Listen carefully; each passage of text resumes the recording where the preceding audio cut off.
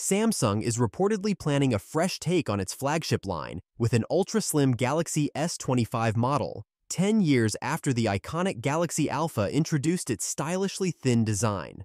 According to Korean sources from ET News, Samsung may launch a slim variant of one of its Galaxy S25 phones a few months after the initial release, which will include the standard, plus, and ultra models. This slim version would place a heavy emphasis on thinness, following a similar concept to the special edition Galaxy Z Fold. The plan aims to capture interest in slim design without sacrificing performance, although it's still unclear which Galaxy S25 model will form the foundation of this sleek new device. Rumors suggest the Galaxy S25 FE could serve as the inspiration for the slimmed-down approach, given that the FE models typically release later to prevent overlapping with the sales of core Galaxy S models. This experimental approach lets Samsung measure demand for thinner flagship devices before committing to a fully slim Galaxy S26 lineup.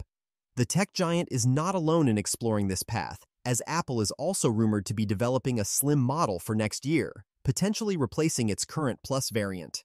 With both companies set to test the market's appetite for thin designs, Samsung is betting that a sleeker, slim flagship could appeal to a sizable segment of consumers seeking a lighter, more ergonomic phone.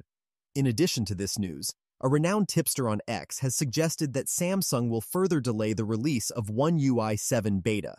The stable release of the software is vaguely scheduled for early next year, probably coming alongside the Galaxy S25 series. Fortunately, the beta delay won't be long, just 2 weeks, indicating that Samsung could push the first One UI 7 beta, based on Android 15 by the end of this month, coinciding with the company's SDC 24 conference in Korea. However, the report does not elaborate on why Samsung might be delaying its software. This simultaneous exploration of design and software suggests that Samsung is keen on making significant strides in both hardware and user experience as it moves into the next generation of smartphones.